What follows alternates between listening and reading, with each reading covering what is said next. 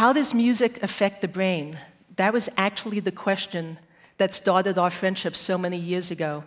And it's very appropriate that I can demonstrate, or you'll get a chance, to actually witness the importance of music, especially how music affects the brain, as I welcome and you hear and listen to Eric Jordan, Metropolitan Opera singer, who's also a stroke survivor, who regained his speech and ability to talk through the extraordinary power of music. Thank you, Connie. Yeah, absolutely.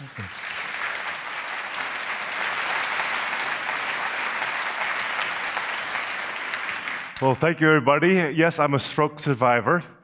And a friend of mine lent me the book called The Man Who Mistook His Wife for a Hat. And I thought myself, should be an opera. And it is. It's a chamber opera, and my character, Dr. P, suffers from visual agnosia. He has hallucinations without any drugs. And I've had a quick story to share before I sing. In a deli somewhere nearby the Met, I couldn't speak my order, so I sang it.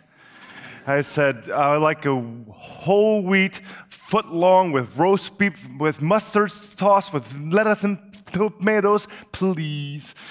And the dude across the counter is like, who's wackadoo singing his order? Okay, well, give this guy some horseradish and horseradish, please. So before I keep on jibber-jabbering, let's make some music.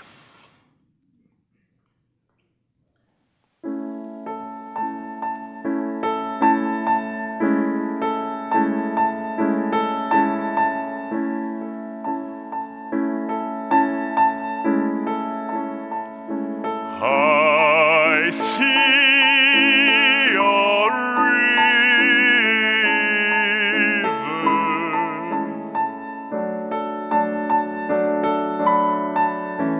and a little guest house.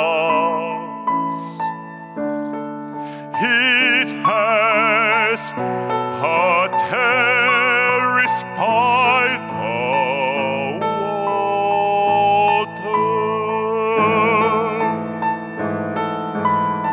People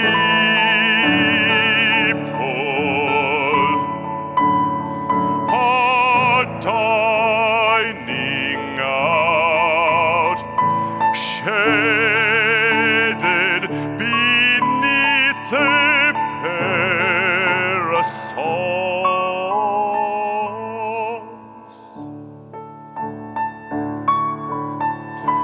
It's heavenly,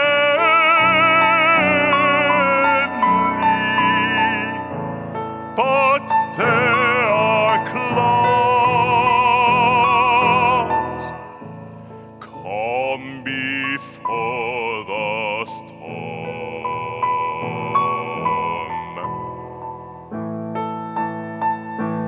Form is emptiness, emptiness form.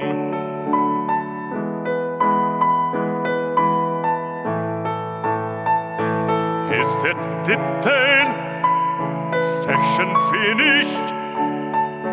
We thank you and await diagnosis. Where's my hat?